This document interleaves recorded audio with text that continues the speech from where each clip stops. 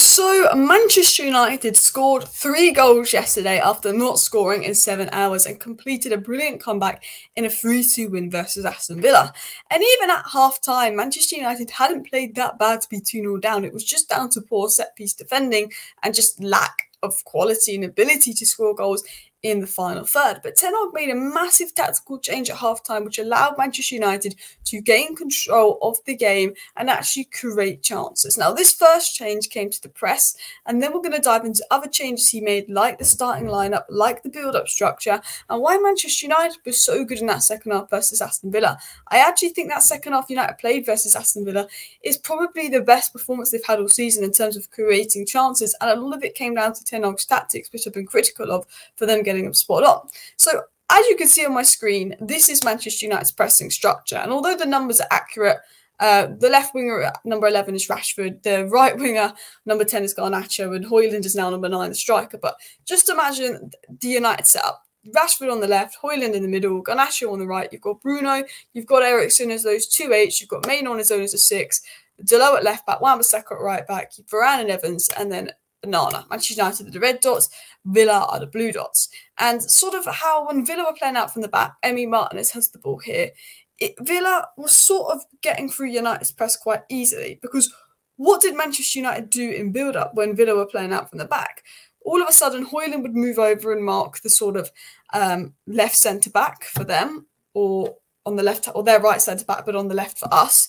Rashford would go mark out their sort of right back, and Garnacho would come over and stop the passes to sort of Diego Carlos, which would leave Digne, number 5, in a lot of space on that sort of left-hand side. And this you can see here, you can see this here. This is how United start, and then when Villa play out from the back, this is how we press. We tried to force Villa to go down our left-hand side. But by doing that, it opened up space for Digne, and if Villa could play that pass into Digne, which they did multiple times, all of a sudden you've got Digne and Ramsey doing a 2v1 versus Wan-Bissaka, who's number 4 here, on the right-hand side. So I'm going to show you a little bit better how this works. Okay, so hopefully this sums up a little bit better for you guys. But here's Martinez, he's playing the ball. And because as soon as Martinez plays the ball, obviously Garnacho sort of starts here, Hojlund sort of starts here, and Rashford kind of starts here. But as soon as Martinez plays the ball, Rashford closes down the right back. Hojlund will come over to the right centre-back. Garnacho will come over to the left centre-back. And normally there will be a little bit of space. Someone can go in here, and then they can play it out to Digne. And all of a sudden, Villa have got this 2v1 with Digne bombing up against Wan-Bissaka, which is good as he is one-on-one. It's going to make it very difficult for Wan-Bissaka. I think that is a better way of explaining it. But what happened that was different in the second half was that Wan-Bissaka committed to the press. So all of a sudden, the big difference in the second half, when Martinez had the ball and Villa were building out from the back, is Wan-Bissaka came and pushed up here with Digne.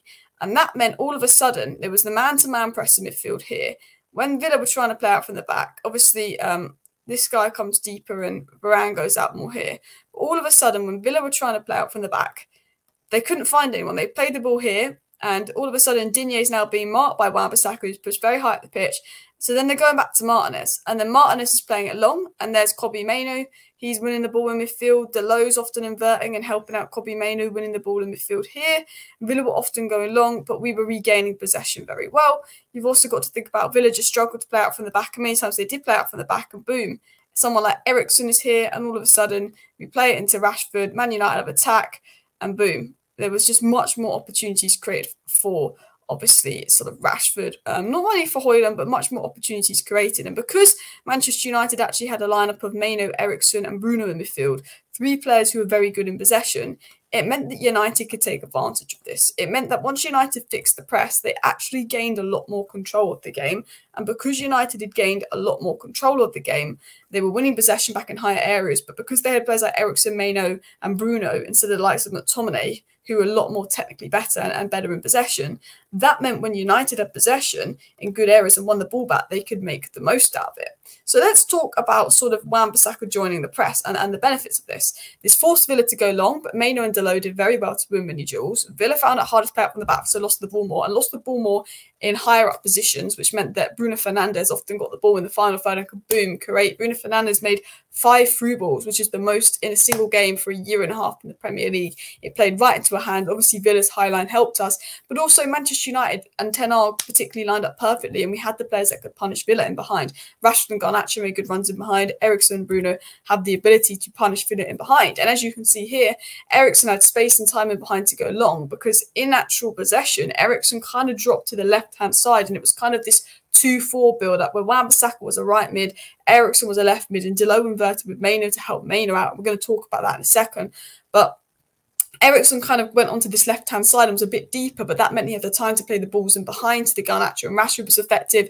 It also meant having those 4 players behind Bruno in possession that could retain the ball, got the ball to Bruno in higher areas, so Bruno could create more, and he obviously made 5 through balls, the most in the game since De Bruyne in 2022, most of the game in 2023 in the Premier League. And also because of Villa's high line, we had Rashford, we had Garnacho, the runners. Eriksen and Bruno were really well positioned to play them in, and it played into our advantage. And Ten Hag got his starting 11 spot on. Ten Hag got his tactical adaptations at half-time to commit Wan-Bissaka to the press spot on. And one of the most important things about today was Bruno in the 10 role. There was times where actually a lot of the game, Eriksen was more advanced than Bruno, but we managed to get Bruno in that 10 position. Now, Bruno's been playing deeper to accommodate McTominay, who averages 0.3 key passes a game, where Bruno averages like 4 or 5 key passes a game. So it felt ridiculous that, McTominay was playing 10 and Bruno was dropping deeper, and I'd been complaining about this a lot. But he had Mainoo and Eriksen that are good in possession, and Delo inversing midfield at times, which helped. But Delo's not used to inverting in midfield. There was times where he was too wide, but we don't need to get into that. And because Man United could retain the ball better in midfield, and we had players that can receive the ball in midfield and actually pass the ball forward without losing it, unlike McTominay, and even Casemiro has struggled with this as well. So it's not just me ganging up on McTominay. It meant that we could find Bruno in really high up areas of the pitch and find Bruno in good areas where he could make a difference. He made 30 passes into the final third, 7 crosses, and he created 4 chances. We managed to find Bruno in key areas, and we know that Bruno Fernandes is a world-class player. He gets a lot of stick from Man United fans, but even Bruno is not having his best season. His first in the Premier League for key passes, expected assists, progressive passes, crosses, shots among Premier League midfielders. Bruno ranks 1 for pretty much all these statistics among Premier League midfielders. But the reason he's not registering the crazy numbers is because the Man United players around him have been underperforming, and because the system that Ten Hag have been playing, dropping Bruno deeper to accommodate McTominay, was not getting the best out of Bruno. And all of a sudden, Bruno plays in his main role, but he's also got balanced midfielders behind him where we can unlock Bruno. And you can see how good he is. People complaining, why has he been so good for Portugal this season and okay for United? It's not that Bruno's a bad player. It's just that it was this bad system at United that wasn't making the best out of Bruno. And I was very critical of Ten Hag for that. So the structure also got the best out of Bruno. And the game, and obviously the starting 11, played into sort of Ten Hag's hands with Bruno and making balls in behind, Rashford running in behind against a high line. It was going to be difficult. But I wanted to speak about Mainoo as well. Kobbie Mainoo is having a very quietly underrated game. This is like the 7th game Kobbie Mainoo's played in the Premier League or played for United first team, and looked absolutely solid, not out of place.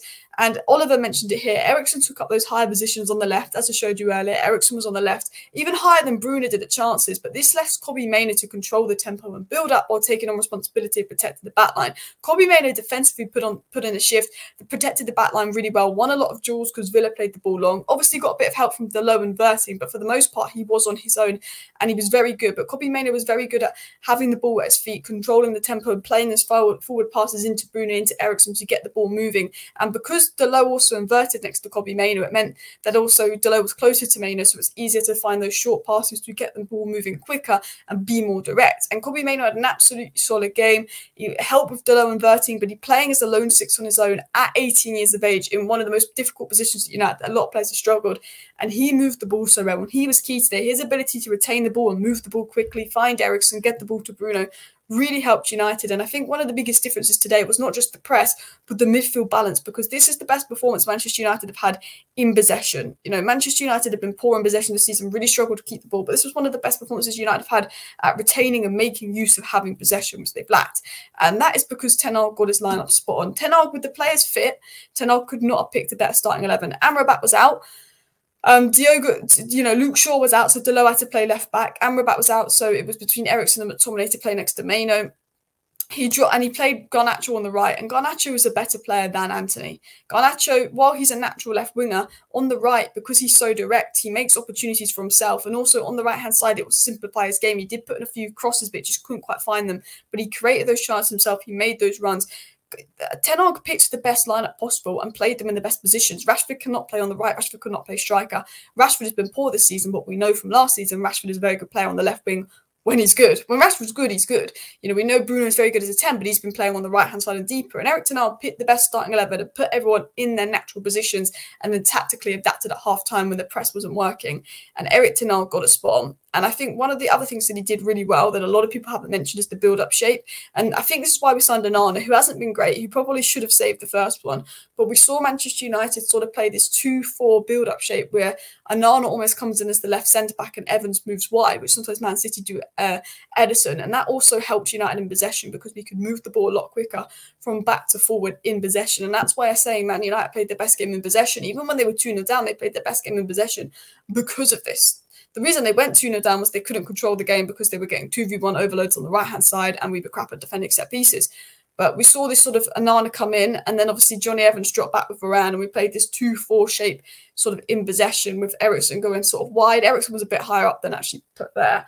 And then Dalot, Mainoo, Wan-Bissaka. And it just meant that United could move the ball a lot better and it really helped us in possession. So not only did ten Hag pick the lineup that helped with possession, Mainoo, Eriksen, Bruno, and midfield players that can retain the ball with technical ability, but ten Hag also picked the lineup of players that can run in behind and exploit Villa's high line, although we're offside a lot.